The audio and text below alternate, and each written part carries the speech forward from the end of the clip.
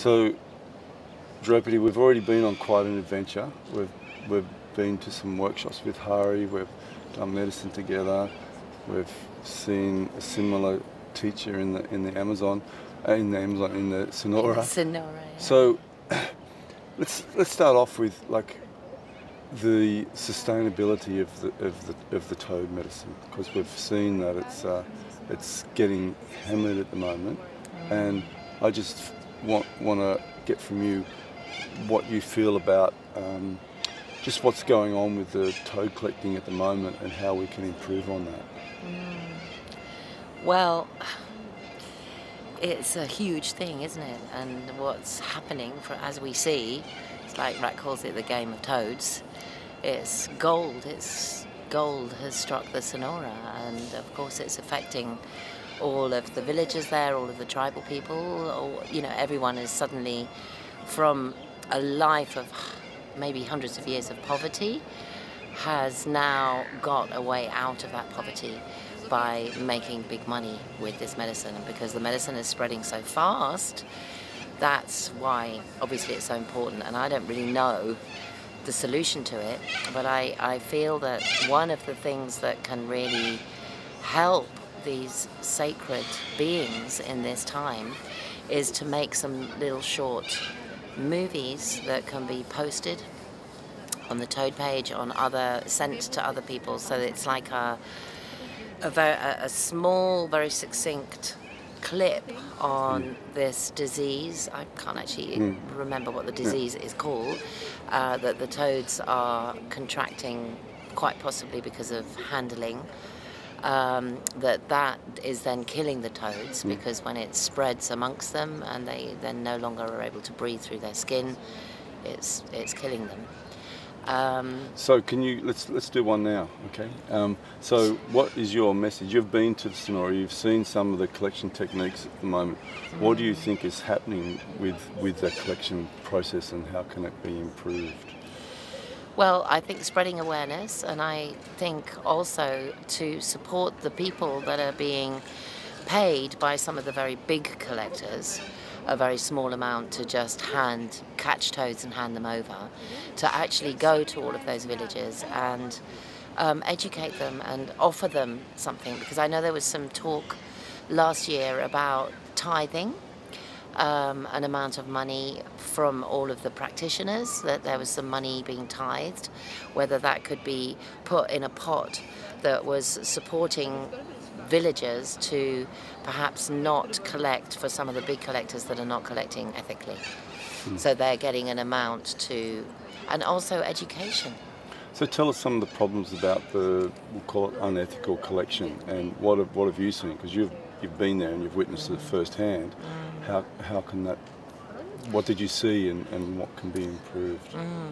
Well, what I saw obviously was coming from my place of ignorance at the time, 2 years ago, on not knowing that the toads have a homing signal, and when they're driven a long way away from where they were collected, that they will go back to where they were born. I had no idea about that. And that they're being gathered by villagers and paid per toad in sacks of 40.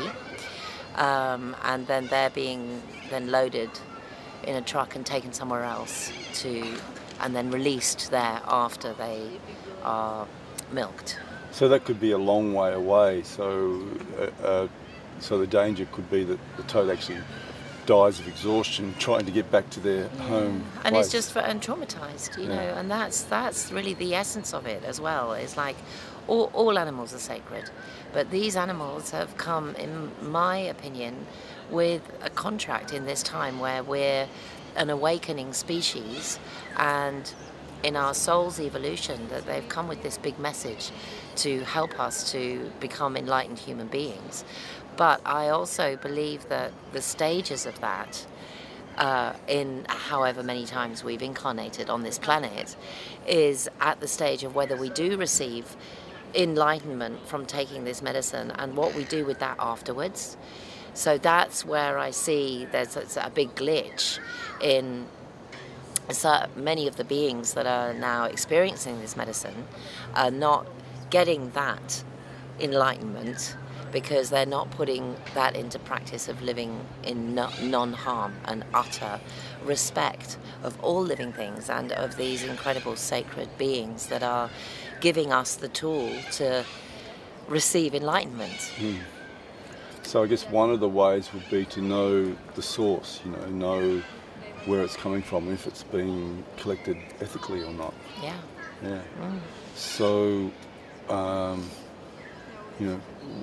what do you imagine as being an ethical collection of the toad? Can anyone just go and do it? No. I think that's part of the big problem, is because it's become this huge phenomenon, and so many people are now, wanting this, as we can see, and then thinking, oh right, okay, let's just go to the desert and get our own toads, without the education. So I feel, by setting things up to educate people, that there's no way of stopping people. Is there? There's no way of actually saying, okay, you've now received the download that we are all one, that life is eternal, our souls are eternal, but you can't go and collect medicine yourself. Well, I guess the education is having the respect for the toad, but also allowing some people who, I guess, could be seen as the guardians, the people who live in that area, to show them how to respectfully handle the toads. I guess that's where the whole fair trade toad push is coming from. Yeah.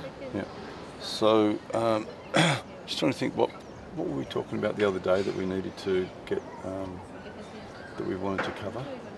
Well, we were talking about, over the millennium, there's been mystery schools that have been these sacred schools where only certain people would be invited in to be initiated. And there would be years of initiations before they even got to take the sacred sacrament, like the Zoroastrians and the Egyptians and the Sumerians, and all of these great cultures. There would have been a long teaching of many mysteries before they would be given a sacrament that would then open them up, because they would have already done all these different stages of the ability to become enlightened human beings. And then even once they'd taken the sacrament, it was like by pain of death that they told anyone else about this. So it wasn't for, I don't like using the term the common people, but that's what, it's not for everyone. It's not for everyone. And the thing is, because we're living in this Aquarian age now where we can just push a button and get absolutely everything we want, just like that, that this is where the glitch has come in, because now everyone can receive this incredible gift without all of the stages that a soul may need to fully receive the gift of this. So talking about the stages, you work with Kundalini yoga and stuff. So, what do you see as happening when you have the toad medicine in relation to the chakra systems or whatever? And what are the dangers involved for those who aren't ready or prepared? Well, I always recommend Kundalini yoga because it's an incredible technology that works super fast in this. It's the Aquarian yoga system, basically. And what it does, like with the medicine awakens the Kundalini. And if someone isn't actually actively working to direct the Kundalini up the Sushumna, that cleans the chakra system and spins the chakras in the right direction, clears them, and then builds the torus so that the energy can flow, then often the energy will just kind of go wild in the bottom three chakras. And this is what most of humanity is suffering from, is being stuck without being able to have that channel clear where everything then goes through the heart. And the bottom three chakras rule greed, lust, anger, greed, and all the violations are coming from nations around the planet that are stuck in the lower three chakras. And so that's where we also get the greed of the power to have this sacred sacrament and earn lots of money from it. And that's in my opinion, where one of the big casualties is coming from. So Kundalini Yoga would be a good integration tool. And what happens for Wonderful. those people who don't have that? I mean, they get trapped here, but what are some of the casualties too in other areas you've seen with people who haven't integrated this energy? Yeah, because the Kundalini then gets blasted open, and it hasn't got a container up and down the spine to work in a channel. It's like, it's like trying to pour water down a pipe that's got all these blockages in. So it comes out in different ways, or it bursts. And, a Kundalini, if you have a Kundalini awakening and there's no understanding around what happens, you can have a Kundalini burnout, and people get traumatized from Kundalini burnouts. So can you explain, in like having some experience with working with the chakras and Kundalini, can you actually see what happens when you take Toad, like in relation to the chakra system, and what happens to people in their chakra systems when they do take a Toad? Well, I would definitely recommend that some of the doses that are being given are way beyond what's necessary. And when the very large doses get taken, there's this huge surge of Kundalini that can give like the cosmic orgasm that, awakens every cell in the body. But then when there's no skill and guidance to integrate that, that's when the person may come back and have not a clue how to channel this energy in a positive way where it's going to support their creative energy and where the doors are going to be opening into their lives to better their lives. So that's when trauma occurs, and it takes possibly months to integrate. So do you think, like, when you take the Toad, do you see, do you feel like that's an opening of a chakra or a blasting of the Kundalini? Or how would you relate the actual experience of the Toad in relation to the Kundalini? Well, the Kundalini rises, it wakens up and it rises, and in that it does clear blockages in the chakra system, and is a huge connection with all of the chakras to go through the heart. That's why, when you come back from a Toad, it's like you just love everything and everyone, because that energy is going through the heart. But that needs to be refined and worked on, to refine it and working on it by doing a practice. So I would always recommend to do the Sat Kriya, and I always recommend that as part of the integration, is to start with just 3 minutes a day Sat Kriya, to try and get along to your Kundalini class once a week, lots of meditation practices afterwards, that maybe someone may never even have thought of doing.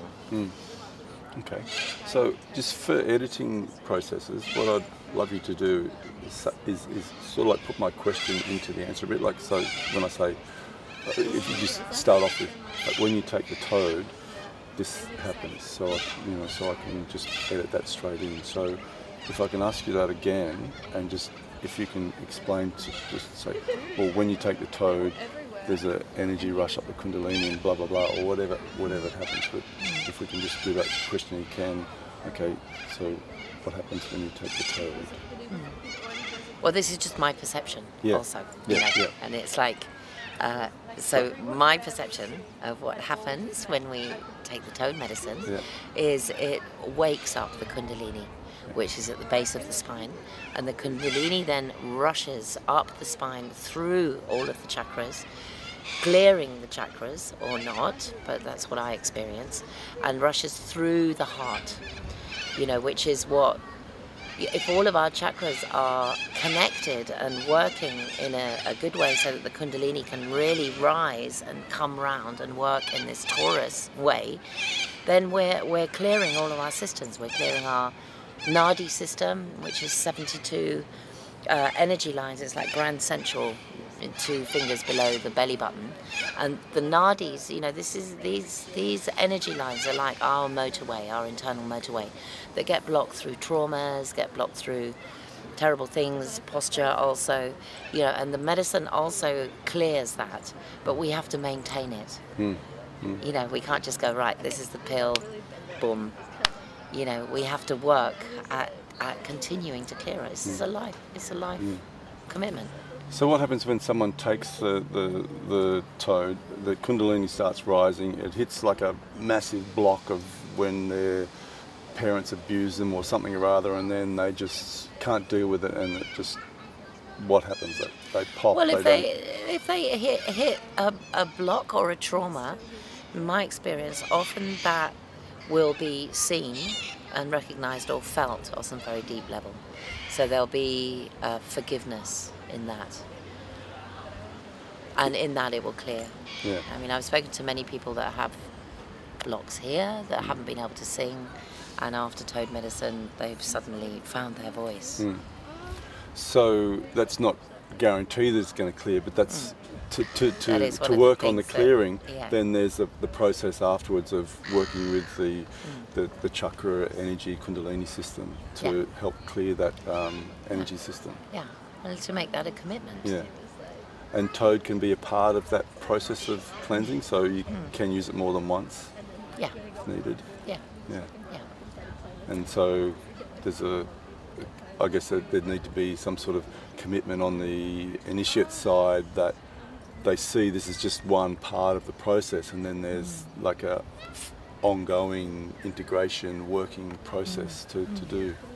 Yeah, so it's an initial deep activation to your inner consciousness and the clearing of the internal systems and your light bodies, your energy bodies. But the commitment would be to, like, you know, why does anyone take this medicine? You know, do you want to be an enlightened person? Do you want to be on this planet fully? So I also understand that this medicine has really come to help us to be fully embodied here and now, so that we can be active members of being alive on this planet. So we can be aligned with what your sole purpose is, rather than endeavouring all the time, I want to do that, I want to do this. That it all just magnetically becomes aligned as to what we're meant to be doing, but to be fully here and now. So it really concerns me when I hear about people who take this medicine a lot, because I personally feel that there's can be a propensity to be out there. So have the peak experiencing rather than grounding it. Than bringing it here. It's about being here and now. Yeah. To whatever that is, whether we're sacred activists or, you know, to bring beauty, to bring love, to bring healing to these times that we're living in, because we're needed on board, all of us.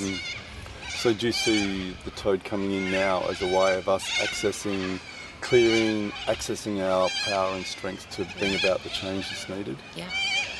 And to walk our talk in that way, you know, to be fully activated in that. So how do you feel? Like, are you feeling optimistic about what's going on with the toad and the way it's coming in to consciousness at the moment?